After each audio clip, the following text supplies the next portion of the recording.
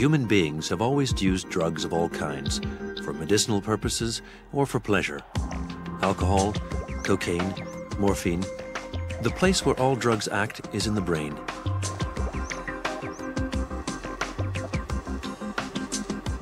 Biology is now able to explain how they work inside of our heads, while research on drugs has enabled science to better understand how the brain itself functions.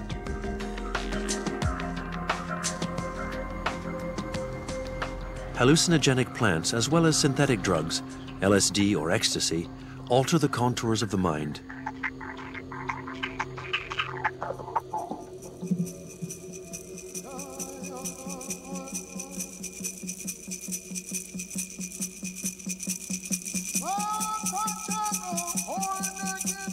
Peyote, mushrooms, ayahuasca.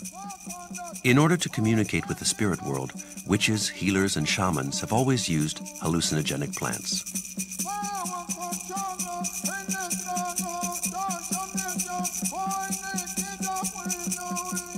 Psychiatrist Marc Valeur believes this ritual function makes hallucinogens the oldest drugs in the world. Hallucinogens have always played a very special role in society. They were probably the first drugs known to humanity through the use of mushrooms. Some theorists even link the beginning of humanity to this encounter with mushrooms. The cult of hallucinogenic mushrooms practiced by the Sumerians and Babylonians may in fact be one of the world's first religions. And we know that in shamanistic cultures, hallucinogens are the supreme way of establishing contact between humans and gods, between the profane world and the sacred world.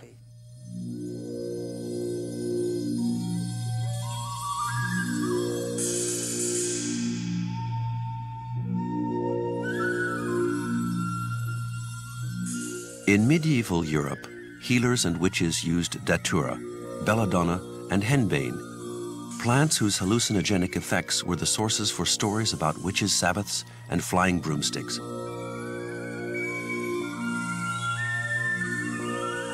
The church saw them as manifestations of the devil.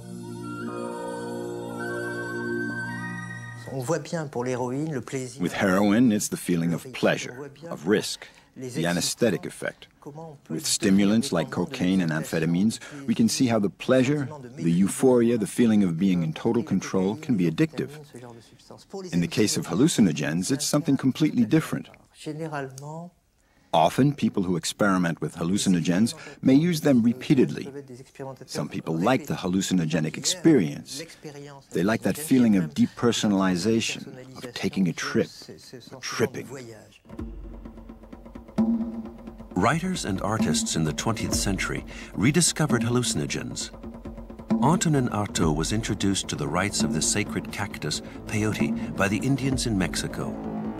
The poet Henri Michaud experimented copiously with such drugs and attempted to put the visions he had on mescaline, the active ingredient in peyote, into images. Lorsqu'on me proposa de faire un film sur les visions mescaliniennes, je déclarais et répétais, et le répète encore, que c'est entreprendre l'impossible. Quoi qu'on fasse, cette drogue est au-delà. Je dirais encore de ces images, et d'avance, qu'elles sont insuffisantes. Elles devraient être plus éblouissantes, plus instables, plus subtiles, plus labiles, plus insaisissables, plus oscillantes, plus tremblantes, plus martyrisantes, plus fourmillantes, infiniment plus chargées, plus intensément belles, plus affreusement colorées, plus agressives, plus idiotes, plus étranges.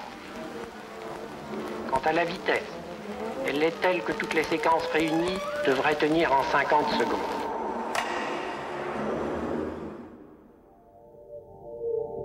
Studying the psychoactive effect of drugs would have been impossible without rats or mice. They share many of the same genes as human beings, and drugs stir up the same kinds of tempests in their brains. In fact, all of humanity is morally indebted to these little creatures. We can intoxicate rats, manipulate their genes, even cut them up into little pieces. This is the terrible but necessary task of laboratories that compare the drugged or genetically modified rats to normal control rats.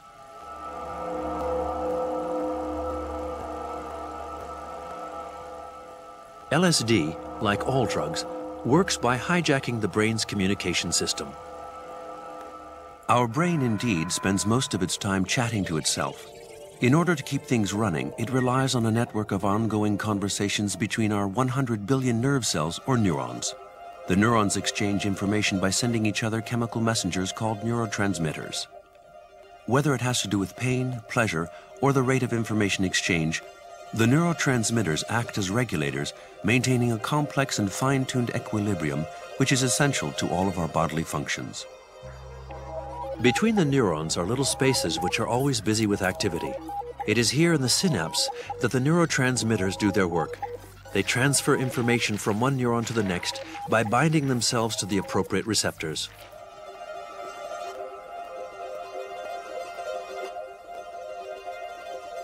Very little research has been done on hallucinogens. Franz Vollenweider heads one of the few research teams in the world dedicated to studying their mechanisms of action in the brain. I was personally interested in the phenomena of loss of ego boundaries, and LSD-like drugs are one of the few drugs or compounds that you can use in an experimental setting to induce this kind of states. So there's no other drugs that produce such profound alterations of the ego boundaries. So this starts as a loosening of the body-environment relationship, and the mind is profoundly changed so that you think you melt with the environment or the cosmos even, so in an ecstatic state. So this is so a profound experience, and we had no idea about how does this work.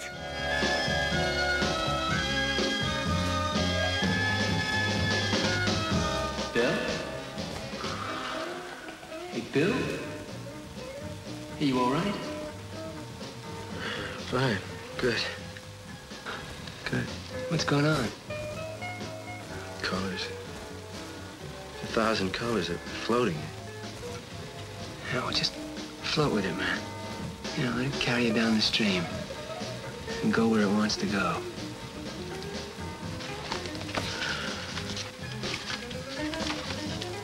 You will find that you will become one with your surroundings. You will live in perfect harmony with the world around you. You can reach out your hand and come on. What we found, and also a number of other people, is that this loss of ego boundaries maybe is the more important than the hallucination some people experience during the intake of these drugs, because this loss of ego boundaries is what can end up in, let's say, a kind of mystical states, where you have a kind of union mystica, if it's really extreme, or it can go the other way, where you are fragmented, where you are anxious and split, so you have no overview anymore about what's happening.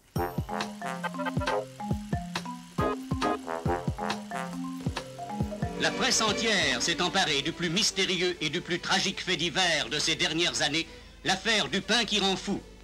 La paisible petite ville de Pont-Saint-Esprit a été la proie de ce mal inexplicable qui a frappé près de 200 personnes.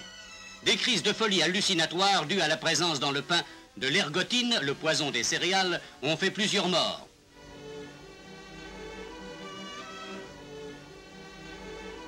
La vente du pain a été aussitôt interdite et à Pont-Saint-Esprit, les biscottes ont complètement disparu.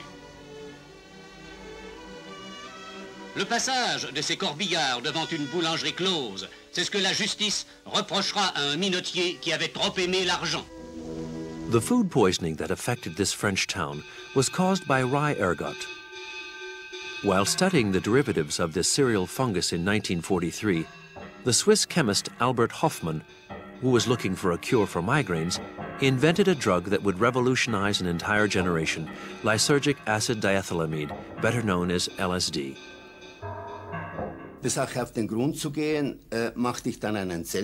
In order to try and understand the effects, I decided to try this substance, the diethylamide, on myself.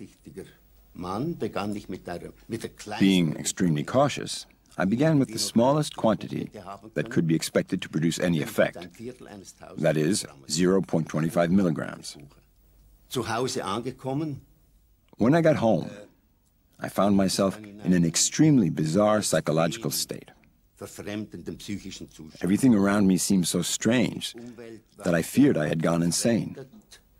Dass ich glaubte, wahnsinnig geworden zu sein. Erst einige Stunden später. It was only a few hours later, when I realized that the symptoms were diminishing, that I was able to fully enjoy this extraordinary state of consciousness. Außerordentlichen Bewusstseinszustand irgendwie genießen. Ich war außerordentlich. I was totally aware of everything happening around me. I no longer perceived sounds as aggressive. On the contrary, they were magnificent, beautiful, deep. Colors, too, were enhanced. The atmosphere as a whole became positive. The world had somehow become a marvelous place.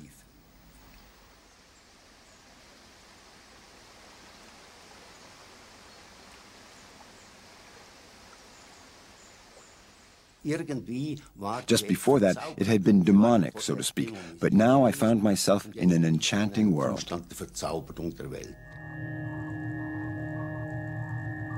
After World War II, the CIA got hold of LSD and tested it as a truth serum.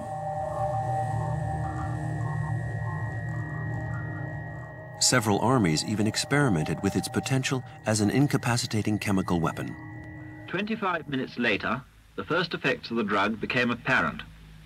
The men began to relax and to giggle. But this man was more seriously affected and had to be removed from the exercise.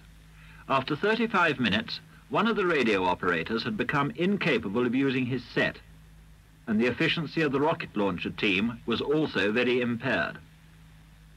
10 minutes later, radio communication had become difficult, if not impossible. But the men are still capable of sustained physical effort. This man nearly succeeded in felling this tree using only a spade. But 1 hour and 10 minutes after taking the drug, with one man climbing a tree to feed the birds, the troop commander gave up, admitting that he could no longer control himself or his men. In 1954, the writer Aldous Huxley published The Doors of Perception. In this book, he described the visions he had on mescaline and exposed the psychedelic experience to the general public. Do you think imaginative writers would benefit by that? Well, I think the people who would benefit most of all are professors. I think it would be extremely good for almost anybody with fixed ideas and with a great certainty about what's what, to take this thing and to realize that the world he has constructed is by no means the only world, that there are these extraordinary other types of universe which we may inhabit and which we should be very grateful for inhabiting, I think. Alexander Shulgin has devoted his entire life to the chemistry of hallucinogens.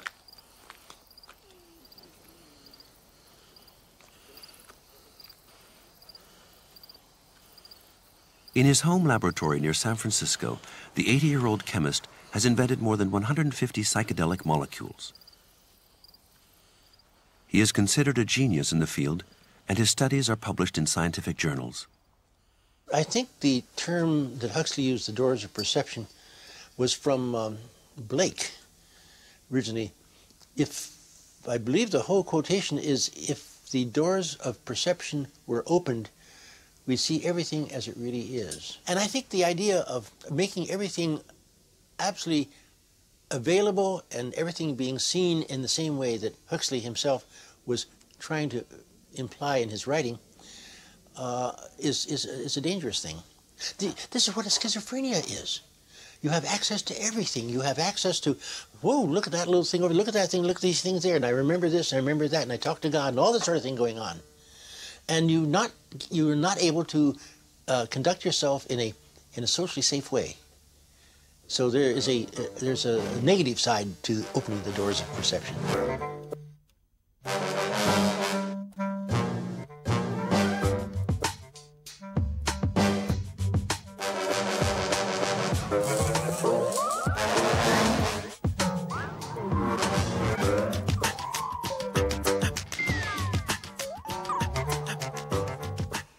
pills I have made primarily have been what are called psychotropic drugs, psychoactive drugs, drugs that are active on the mind.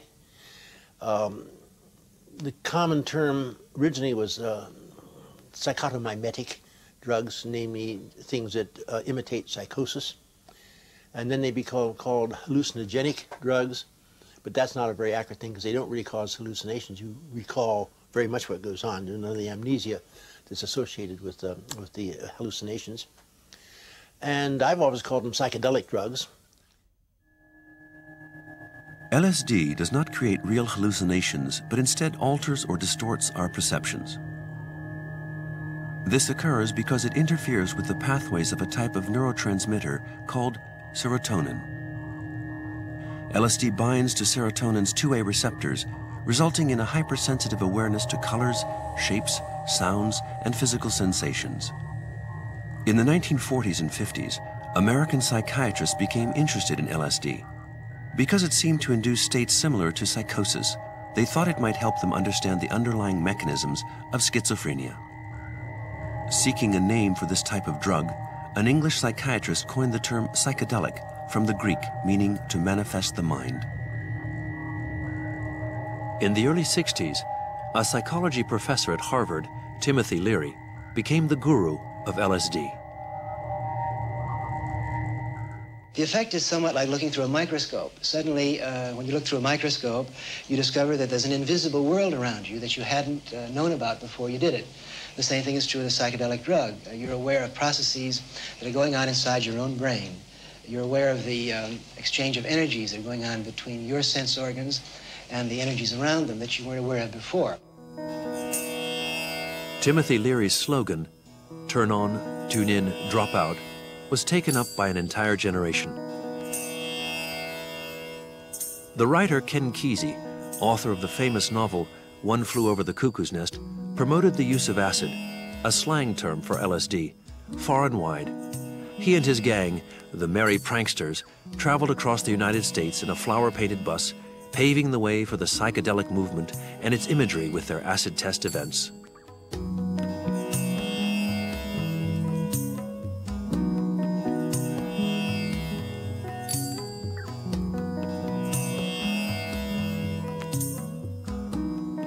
By the mid-60s, the use of psychedelic drugs had become widespread. Acid became a way of life and was connected with the hippie movement, with the booming counterculture arts and music scene, and with the anti-war movement.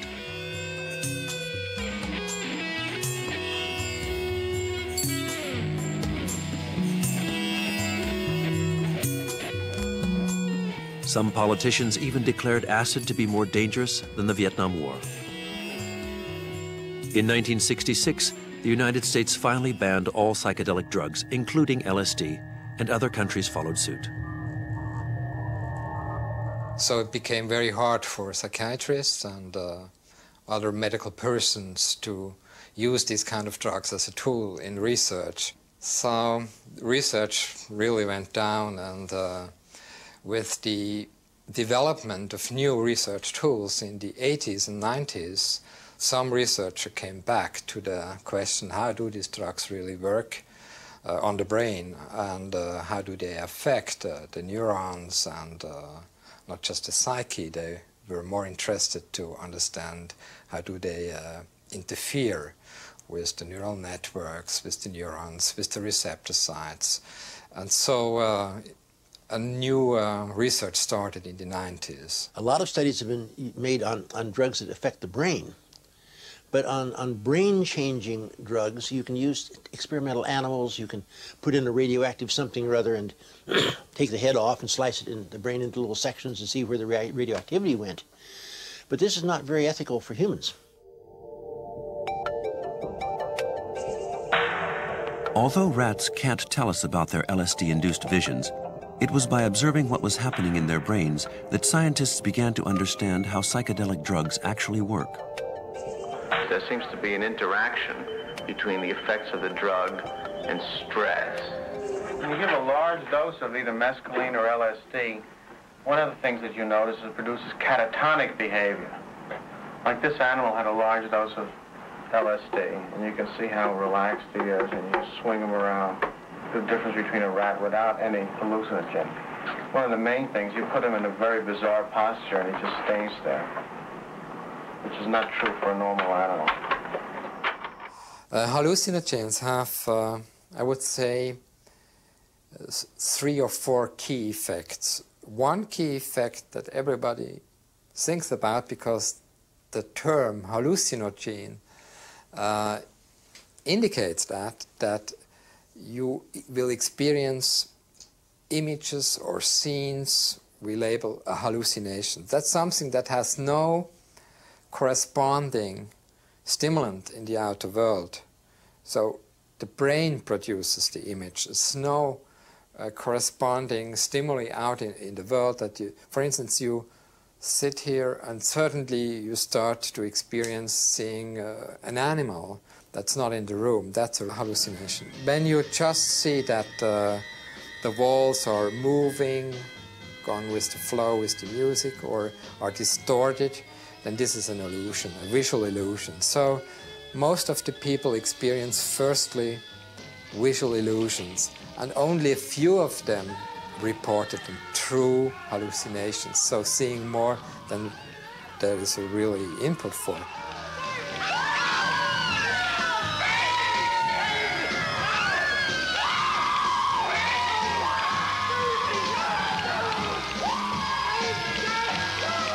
Take you to the hospital.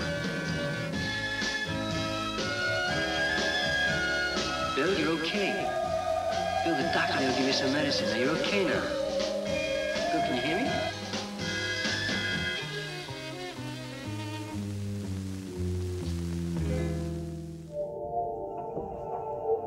LSD does not create real hallucinations, but instead alters or distorts our perceptions. This occurs because it interferes with the pathways of a type of neurotransmitter called serotonin.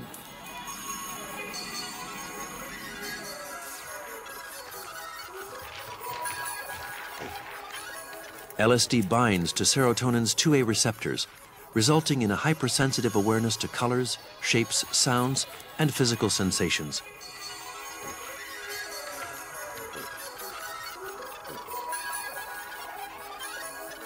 LSD also acts on the systems of 2 other neurotransmitters. Glutamate is an information accelerator, so its activation explains the speed and confusion of thoughts when on LSD. Dopamine pathways are also stimulated, which accounts for the feeling of euphoria. So there are a number of secondary effects, or you can say it's a cascade of effects. So what we try to understand is, how do these alterations, how do they relate to the specific psychological or perceptual alterations we can see with this kind of drugs?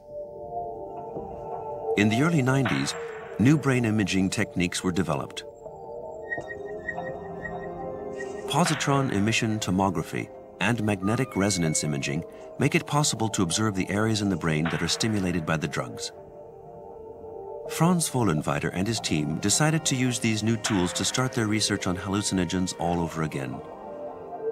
We think that, on the one hand, the profound alterations we can see with these drugs, when people are more in a euphoric, ecstatic state, gives us a hint about, in the broadest sense, about how is the brain organized, how does it function when you experience a kind of ecstatic state. Very, very cool. Very, very groovy. And the other way, the other state, or the other pole of this ego dissolution, where you lose insight, where you lose autonomy, and your ego gets fragmented and split, this looks much more like a schizophrenia-like state. Usually a separate tent set up, which we call the trip tent.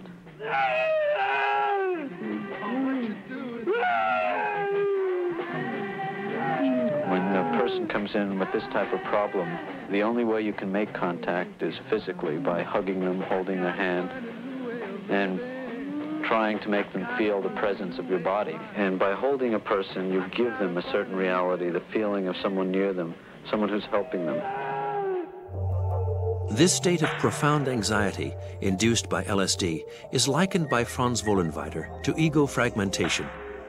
In the brain, this sensation is caused by overstimulation of the thalamus, the information relay station, as well as by diminished activity in the cortex, a condition which also is found in schizophrenics. Franz Vollenweider associates the ecstatic state, on the other hand, with a feeling of oceanic boundlessness. It is linked to high activity in several areas of the cortex and to a temporary disabling of the amygdala, which controls fear. So far, we have no evidence that classic hallucinogens of the LSD type result in a dependence.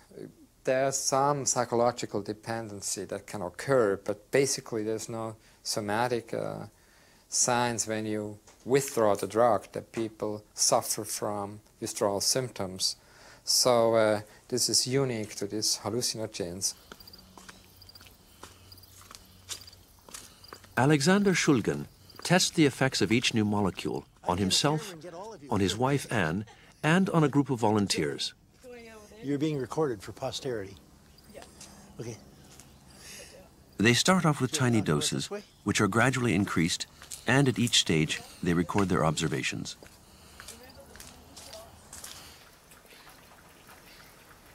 I think probably one of the most memorable was the material 2CB, which I found to be a very friendly, very gentle onset thing, one that allowed me to look at a museum at paintings and begin to realize for the first time why the painter painted what he did.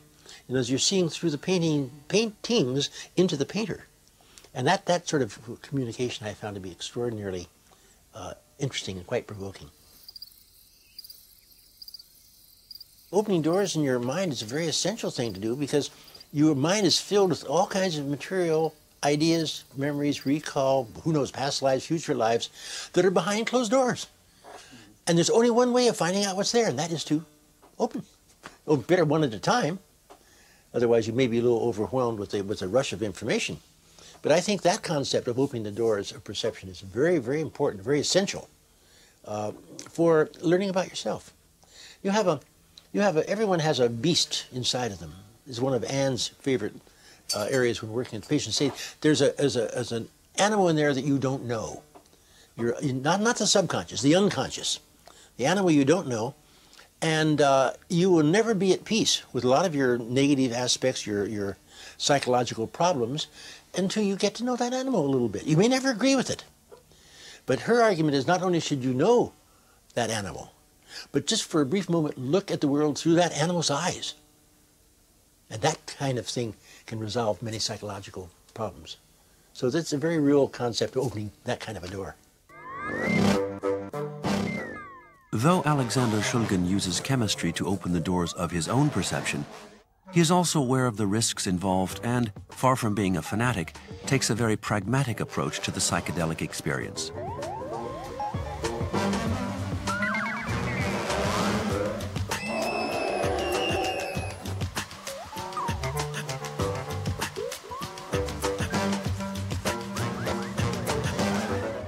I try not to be a chronic user of any psychedelic because I want to keep my main thrill is discovery, not exploiting, but discovering, and I want to keep myself open for that. Alexander Shulgin's most famous discovery would go on to become the most popular drug among young people today, ecstasy. The ecstasy molecule, MDMA, was in fact invented and patented in Germany back in 1914, but no use was ever found for it. The CIA also experimented with it as a truth serum without any results. Alexander Shulgin, who became interested in the drug in the 70s, found that it had some special features of its own. It was sort of an uninteresting, middle-of-the-road chemical, and they dropped the whole thing. That was published about in early 1970s, I believe. And then I heard about, through a friend, of this material that was not a psychedelic, but it was being used in Chicago. And I found the structure of it, and I synthesized it, and it was indeed a fascinating compound. And my main connection with the compound is I was the first to publish Human Activity. But by no means was I the inventor of it. And I published a note with a couple other people in the scientific literature as this as being a opener of a person's attitude toward his own self. And I suggested strongly that it would be a very excellent therapy tool. And indeed, it was used in psychotherapy for about 3 or 4 years until it was made illegal. And they're used around the world in a number of places. All these kind of MDMA-like drugs are very different from, for instance, from hallucinogens, because they do not primarily produce hallucinations. It's very rarely, maybe only with high doses. But basically, they produce a state of enhanced mood, of facilitated communication. Some people say they are prosocial.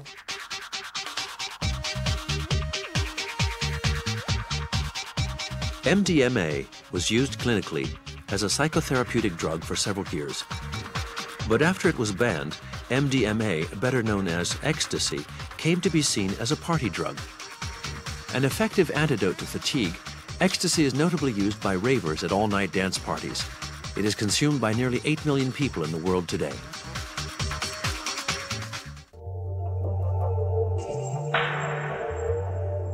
Like LSD, ecstasy acts on the serotonin system, which is an important mood regulator. But it targets a different mechanism.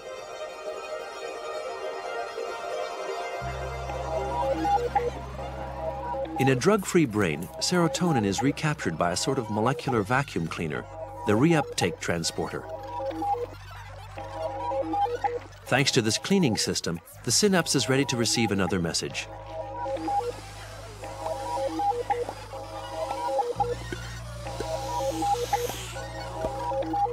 Ecstasy blocks the reuptake transporter.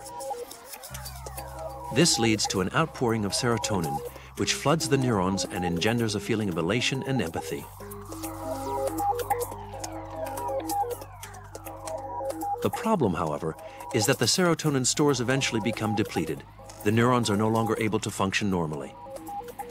If you take the drug in maybe 2 tablets or 3 tablets, we think that all the stores get depleted, and so 1 or 2 or 3 days it needs to fill up these stores to refill them. And that's what typically can happen, that about 1/3 of the subjects we have investigated in a control setting with a single dose, they say about after 2 to 3 days they have a kind of midweek blue.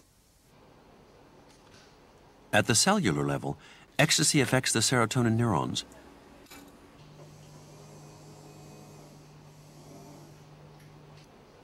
With the help of medical imaging techniques, it is possible to see exactly which areas of the brain are affected by the drug.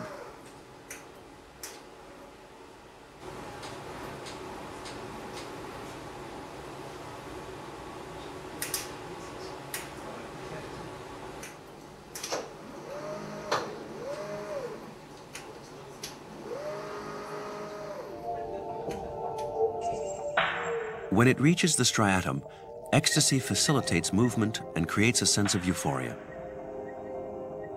It also acts on the amygdala, which explains the absence of fear, fear of others, fear of oneself, and results in the famous feeling of empathy that users are seeking. But ecstasy also affects various parts of the cortex, such as the prefrontal cortex, which is regarded as the seat of intelligence. It is precisely in this area that ecstasy damages the serotonin neurons. We think if you now take these drugs every weekend, so your brain state can be profoundly changed, because then it's a chronic treatment. It's not a single dose or one happening. So this may lead to complete alterations of the capacity of the brain to produce serotonin, to release it, to produce it. So we think this is the bad side of MDMA, if you use them often. If regularly attacked by ecstasy, some serotonin-releasing neurons may not be able to recover. Animal studies show that ecstasy can be neurotoxic, that is, can damage neurons. The neurotoxic effect appears to be irreversible and can lead to chronic depression. I think that MDMA, like no other drugs, has a much higher neurotoxic potential and is much more risky than other drugs that are comparable, have comparable effect to MDMA than, for instance, hallucinogens, which we have never seen any long-term alterations. So MDMA is a special case, and it's hard to give recommendations, and it's better not to use the drug frequently. And if anybody is asking, we would say, better leave your hand off the drug. You're on the safer side.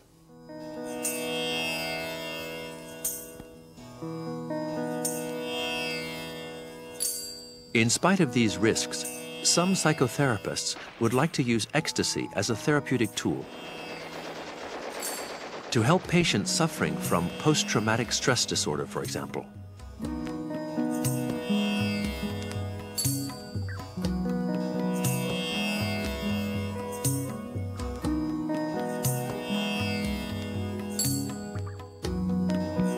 It was the shell shock symptoms shown by Vietnam War veterans that led physicians to identify this psychological dysfunction, which until then had never been officially diagnosed. Psychologist José Carlos Busso has prescribed very small doses of MDMA to patients who are victims of rape or sexual abuse. Bueno, el trastorno de estrés postraumático Post-traumatic stress disorder encompasses a variety of symptoms that appear when people are exposed to an extremely traumatic event, such as sexual abuse, an act of terrorism, or any other kind of violent act.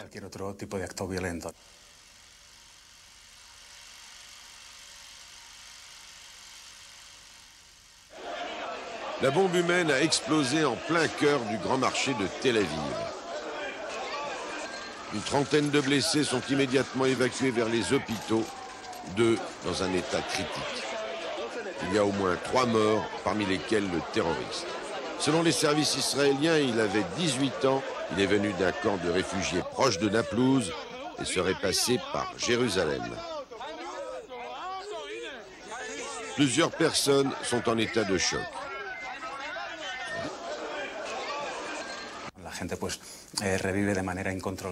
These people relive the traumatic event over and over again, involuntarily, with the same emotional intensity as at the time of the event.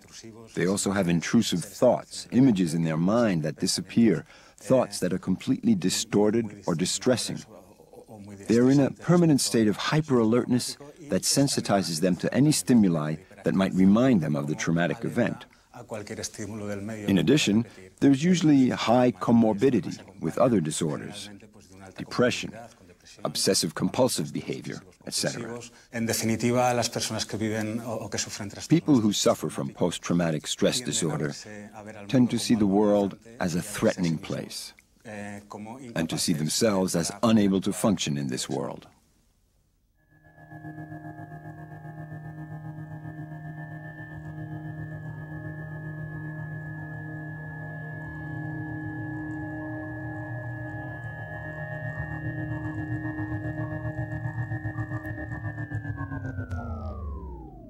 Y la MDMA actúa de manera muy específica sobre el miedo, ¿no? MDMA has a very specific effect on fear. It doesn't act on all those types of fear that are connected with everyday life or living, but on those fears arising from a particularly stressful or disturbing situation. It's as if MDMA acts directly on this type of fear and eliminates it, or at least reduces it for a few hours, or as long as the pharmacological effect of the MDMA lasts. This then allows people to work on their inner feelings and experiences without being in a state of constant fear.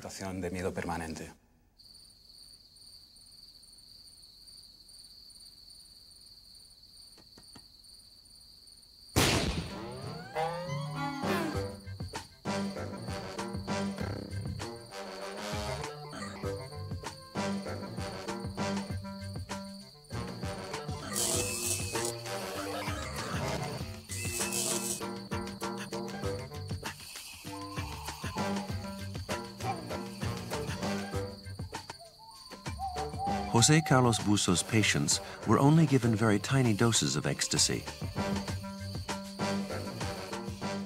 But because of the risk of neurotoxicity, the university's administrators put a stop to the research project. Other experimental studies are now being done in the United States.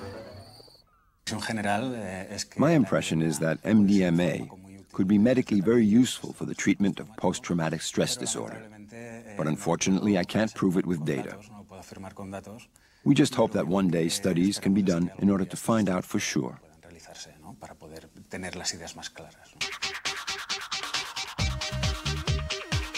But the ecstasy that circulates in discotheques often contains dangerous substances that have nothing to do with the MDMA used in these experimental therapies. Clandestine laboratories have also created new designer drugs that are becoming more and more popular.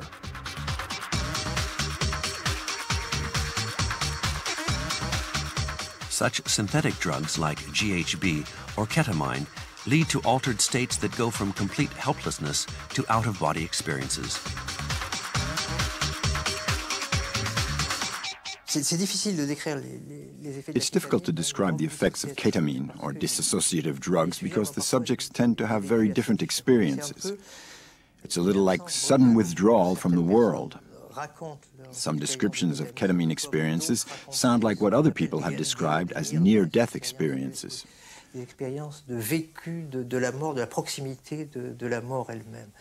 We might say that these substances can give people the sensation of retreating from the most evolved parts of the brain and regressing swiftly to a vegetable state or to a reptilian or vegetative brain state. It's an experience that some people in particular seem to like. Maybe the idea of identifying with a vegetable is something that is actually quite exciting.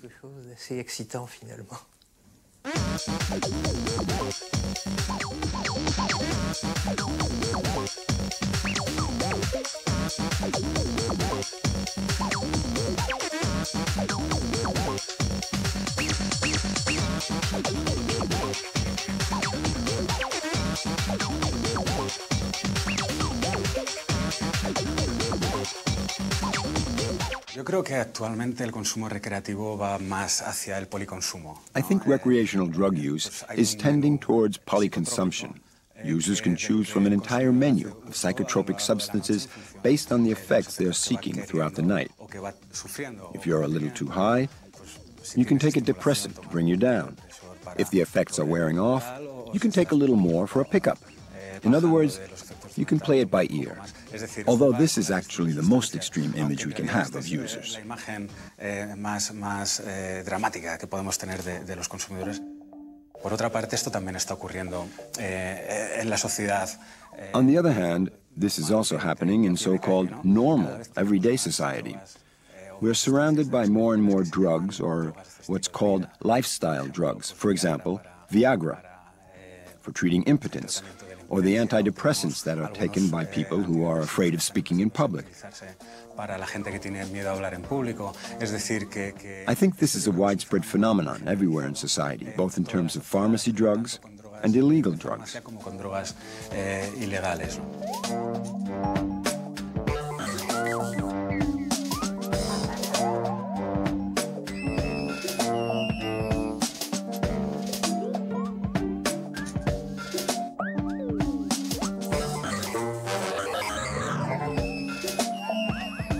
Asked what the drugs of the future will be, scientists and psychiatrists tend to think first of their medical uses.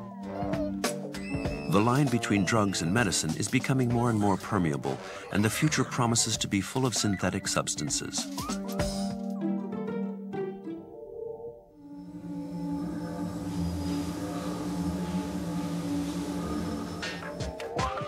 A pill-popping civilization. Aldous Huxley described such a nightmarish scenario back in 1932. His novel, Brave New World, is about a society that is regulated by an omnipotent drug called soma, which either uplifts or tranquilizes people depending on the dose.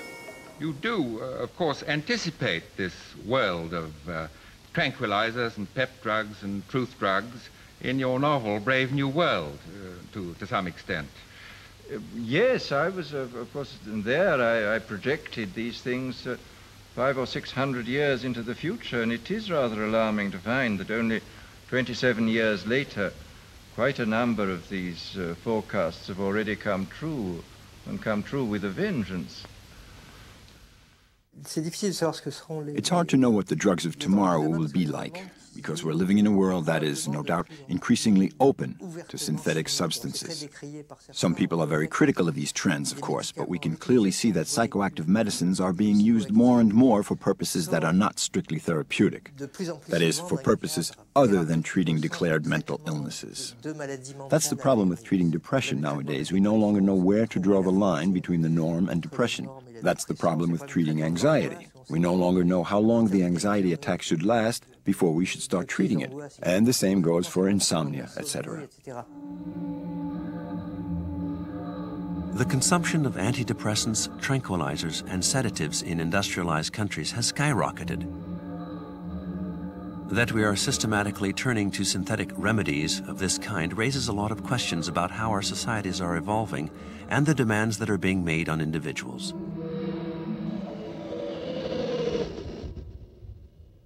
La realidad es que parece ser que ahora mismo pues, las drogas del futuro se podría decir que son quizá las... In my opinion, the drugs of the future will probably be antidepressants, mainly because the rates of depression in the Western world are increasing exponentially. But if these medicines were effective, or as effective as they'd like us to believe they are, the depression rates would certainly be going down. In other words, the medicine of the future should be adapted to society, should be able to address its psychological problems, and not the opposite. We live in a world that is giving rise to more and more disorders linked to anxiety, stress, depression. We need to design medicines that will specifically tackle this kind of disorder and not the opposite. That is, taking all of our expensive medicines and trying to match the disorders to fit these medicines.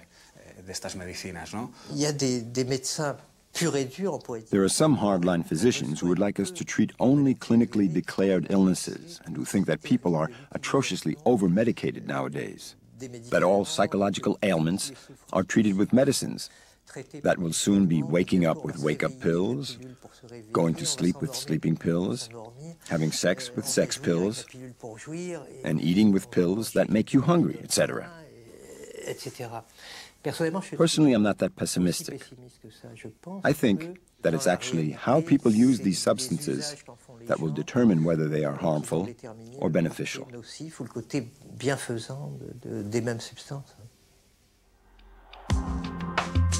The gap between illicit substances and synthetic medicines is shrinking. Society seems to have lost its bearings, and the future remains unclear. Surrounded by new drugs and medicines, relentlessly compelled to perform, will the men and women of tomorrow be mere zombies soused with synthetic cocktails? Or will they be able to invent a more intelligent use for these mind tools? The answer lies not in the laboratories, but inside each and every one of us in the way we evolve.